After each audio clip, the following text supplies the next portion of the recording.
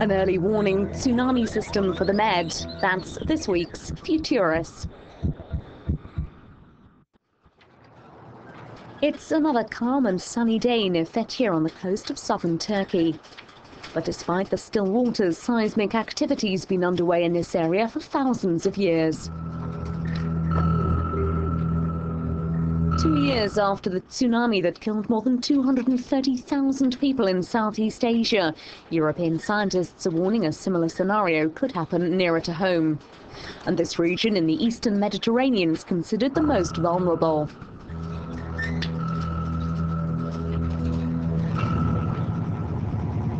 Turkish geophysicist Ahmet Yalçina from the University of Ankara considers the risks to be very serious.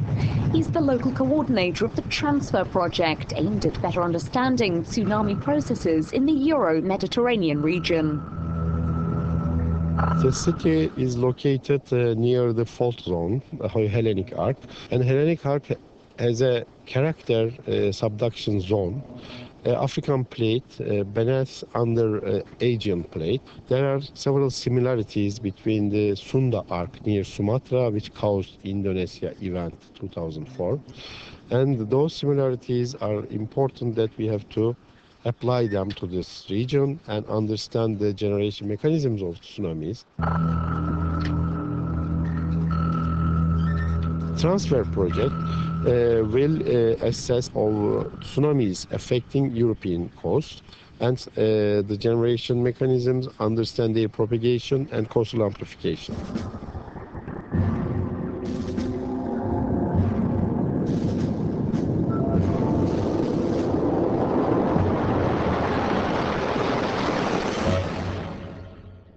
This animation shows a tsunami after an underwater earthquake close to Fethiye.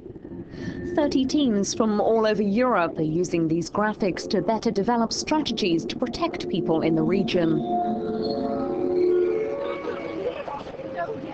And it's from here, some way from the coast in Bologna in Italy, that the research is being coordinated. Professor Stefano Tinti, a geophysicist from the University of Bologna, analyzes all the data from the different control stations around Europe. He and his team hope their work will lead to the construction of an early warning system that ideally would take just 20 minutes to let people know a tsunami was forming. Tsunamis happened in the Mediterranean in the past, so they'll happen again in the future. And today we have no way of protecting people from a tsunami. The only solution is to create in the Mediterranean a tsunami warning system, similar to the one that already exists in the Pacific and the one that's under construction in the Indian Ocean. Esattamente come c'è nel Pacifico e come hanno cominciato a costruire nell'Oceano Indiano. Innovative algorithms and programs have been developed to assess the risks for vulnerable European shores. The aim is to help people to react faster in the case of an eventual catastrophe.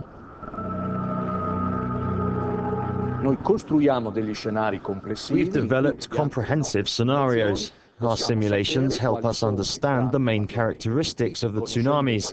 We can better understand the strength of the tsunami waves. So, for instance, we can predict if the buildings on the coasts will be able to resist them. We can also predict which are the best ways for people to escape. We can predict which buildings, bridges and so on would be flooded by the waves and which ones won't. To achieve this, international cooperation is vital.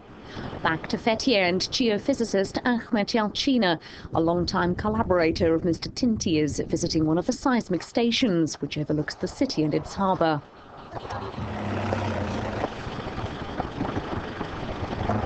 Here, seismometres constantly survey the situation, registering the slightest tremors. Low-level seismic activity is quite common in the region, and that's why Fethiye and its surroundings are a perfect place for the transfer project. We are going to apply the model and understand the probability of the tsunami impact and also the local effect of tsunamis in Fethiye Bay and also Rhodos town. And we are going to understand the vulnerability is an index of the buildings near the shoreline, and we are going to determine the hydrodynamic loads distribution along the shoreline, and then after that we are going to prepare the inundation map. On Fethiye, the collected data is transmitted automatically to Istanbul.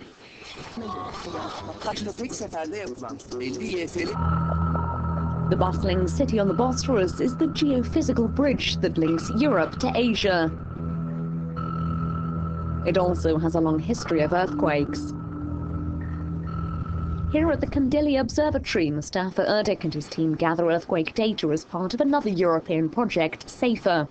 Researchers hope their work will lead to future early warning systems and therefore more time to put evacuation plans into practice.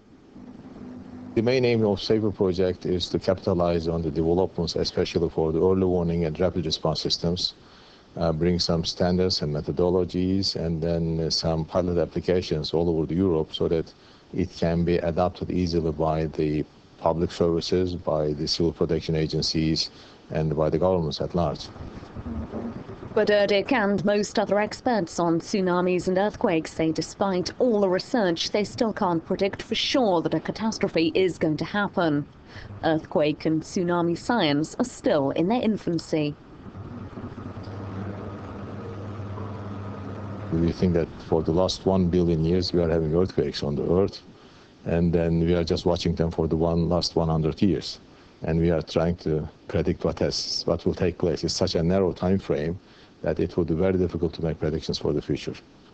So, and the process itself is chaotic, that you cannot actually put physical laws or the modeling, mathematical modeling behind it. However, researchers agree that passing information to affected populations is vital to prevent dramatic situations from turning deadly.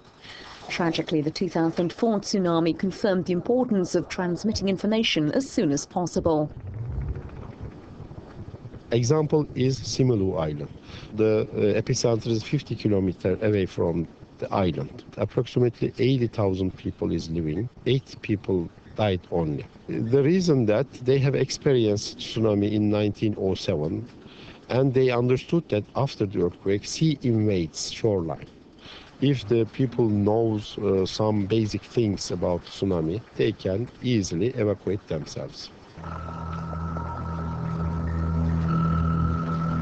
Scientists hope their research will buy valuable minutes or even seconds for those who live along vulnerable coastlines if the worst does happen.